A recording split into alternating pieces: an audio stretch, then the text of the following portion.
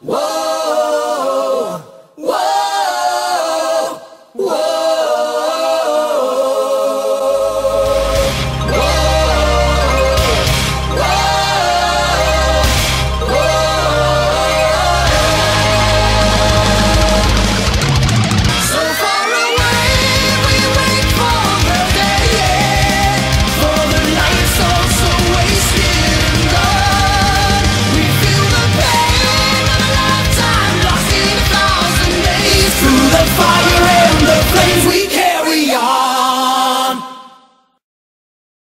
Greetings, one and all to UniVS. In this show we will analyze the stats, weapons, and abilities of two fighters to find out who would win in a battle to the death. Many people have predicted the outcome, so let's see who guessed right and who guessed wrong. And be sure to stay tuned after the episode so you can see the next fighters and make your predictions down in the comment section below or with the video response. And who knows, your comment or video response could be featured in the very next episode. With all that said, let's meet our two fighters. Eren Jaeger, the Titan Slayer, and Wander, the Colossi Slayer. So viewers, does size really matter? According to these two, the answer is no. They can kill giants or even become the giants themselves. But only one of them has a big chance of winning this battle. This is UniVS.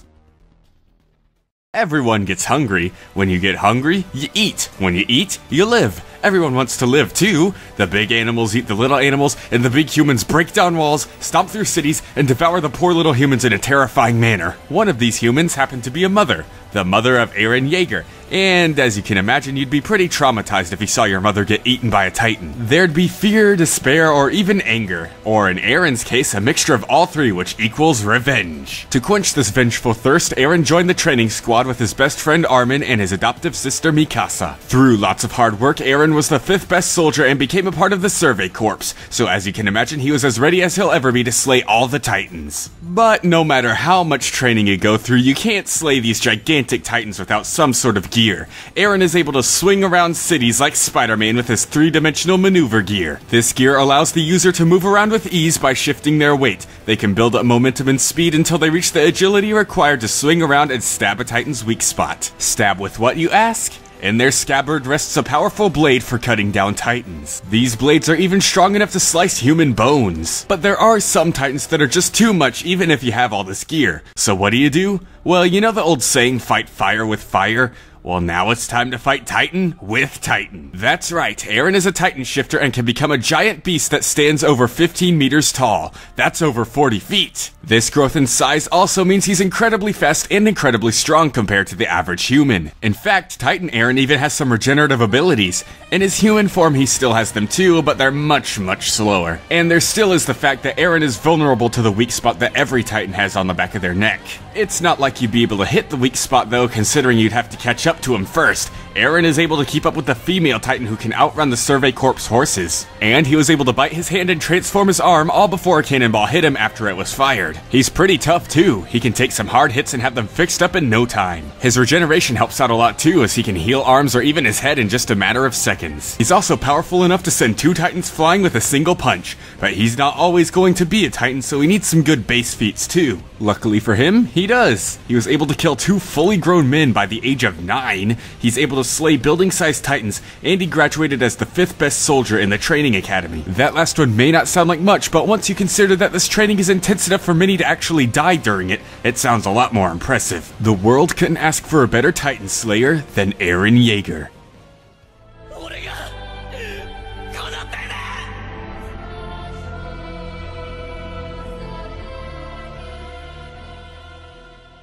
Losing someone is never easy. Just like I mentioned with Eren, you'll experience a wide range of emotions. Sadness, fear, and anger, but that's mainly because there's nothing you can do about it. Wander, on the other hand, had a plan in mind. He hopped on his horse and rode off to a cursed ancient land. Wander's girlfriend Mano had passed away, so he brought her to the shrine of worship to get her brought back to life. Once Wander arrived, he was greeted by a strange voice that belonged to the entity known as Dormin. Together the two made a deal. In exchange for the destruction of 16 monsters called Colossi, Dormin would bring Mano back to life. However, this deal did come with a much heavier price that Wander didn't seem to care about. With each Colossi defeated, a shadow was released that would possess Wander over time. But again, he didn't care and set off on his epic quest. Now this cursed lane was quite large and would take quite some time to get from point A to point B. Luckily for Wander, he had a horse to help him out by the name of Aggro. This horse comes to Wander's aid with a call or a simple whistle. He also has some special gear and weapons for fighting the Colossi once he finally makes it to them. Wander uses the Ancient Sword. It's a powerful blade that uses the power of light to expose the location of his enemies and their weak spots. And then with the much more powerful Queen Sword, Wander can actually strike down a Colossi in less than 3 hits on their weak spot. Sometimes the weak spots are too far away to reach though, meaning Wander needs some kind of projectiles. He has a bow that can fire regular arrows, whistling arrows to distract opponents, or even exploding arrows. And his final weapon is a harpoon he can throw at a Colossi from afar. Wander's clothes are useful too. The Cloak of Deception turns him invisible. Well, all except his shadow. The Cloak of Force and Mask of Power increase the strength and damage Wander can do, and the Shaman's Cloak and Shaman's Mask increase his defense. With all these weapons, clothing, and a trusty horse by his side, Wander was able to defeat all 16 Colossi. These beasts ranged from a speedy little runt that took the shape of a bull to a skyscraper-sized monster that shoots lasers out of its fingers. And Wander was able to defeat all of these guys by himself. These Colossi were strong enough to shake the ground with their very punches, and the ones that could fire projectiles were quick enough to reach blinding speeds almost invisible to the human eye. His horse Aggro can keep up with flying Colossi or speedy sand snakes, and he can survive a fall from hundreds of feet with nothing more than a hurt leg. After that fall, Wander was left alone to fight the final Colossi, Malice, who stands at 196 feet tall. After the defeat of all the Colossi, Wander could even become a monster himself as Dorman completely possesses his body and gains the strength to shake the entire shrine of worship with his punch. He can even smack soldiers away like they're nothing but flies. So as we can clearly see, Wander can handle a Colossi, or 2, or 16. But how will he handle a Titan? Let's take a look at your predictions while I calculate the results.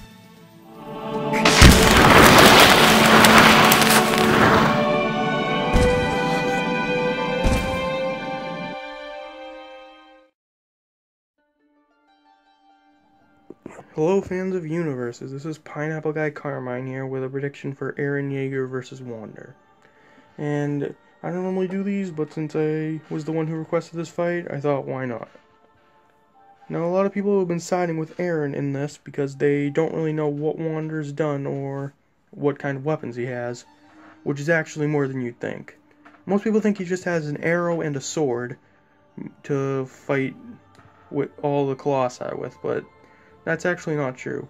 He does have multiple versions of these weapons, and also add-ons that boost his stats and give him special abilities, like the Cloak of Deception, which actually makes him invisible.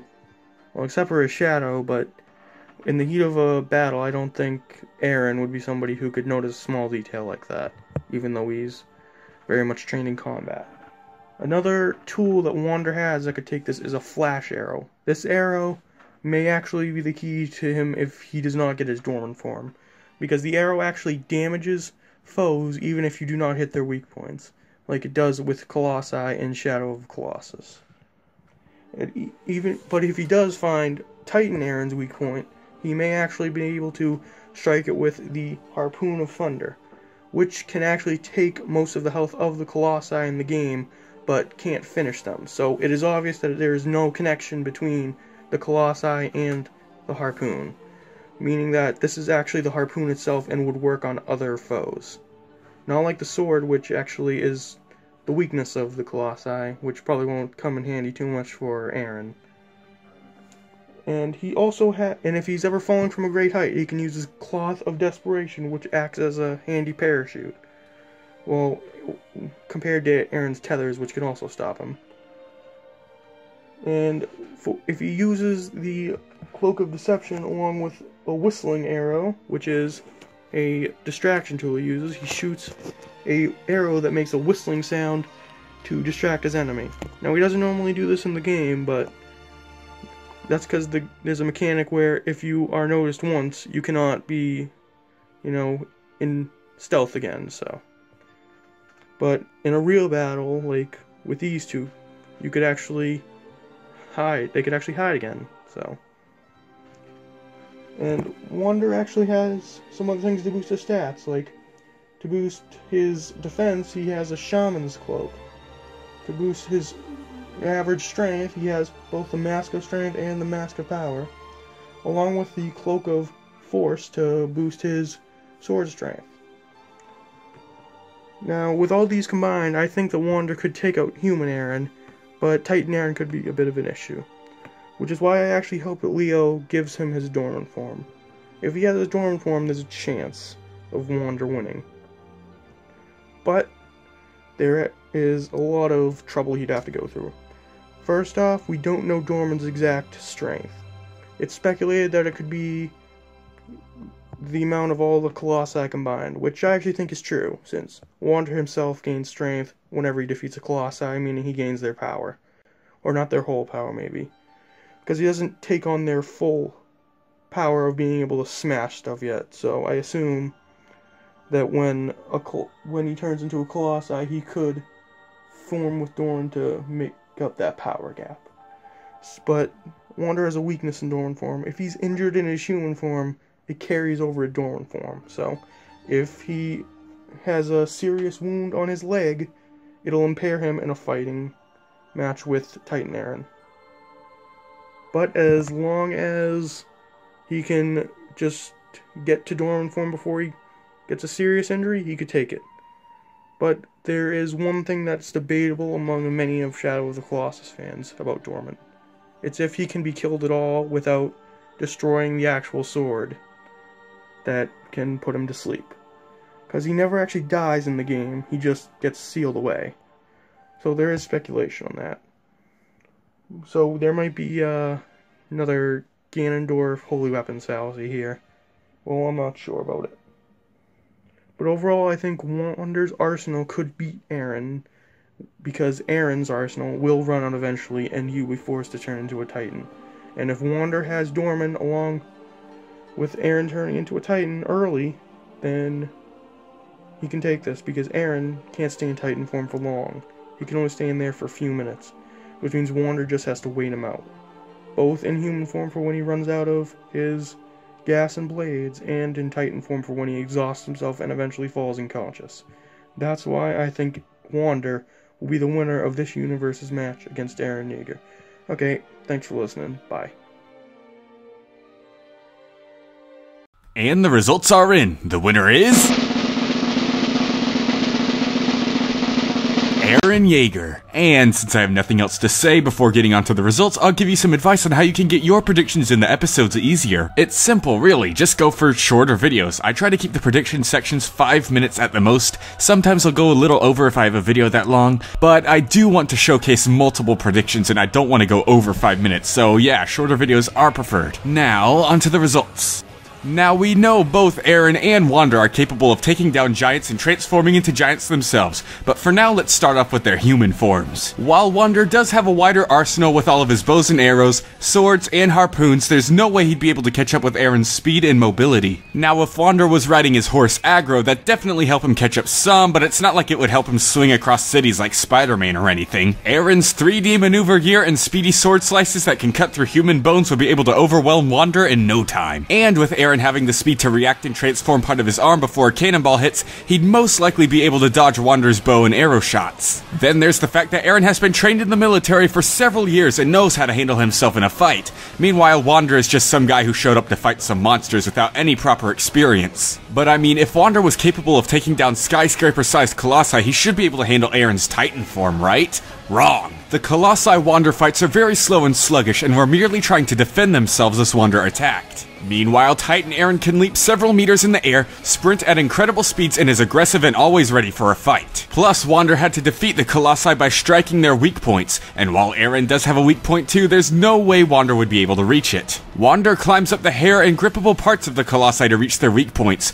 two things he wouldn't be able to use to climb Eren as his body appears to be hairless. And we can't forget Eren's insane regeneration. Even Wander's exploding arrows wouldn't be able to put him down for good. Then finally, while Wander can transform too, the most it would do is increase his strength. All we've seen Dorman Wander do is swat away a few soldiers. He wouldn't be able to stand up to Titan Eren. I guess this is a massive loss for Wander. The winner is Eren Jaeger.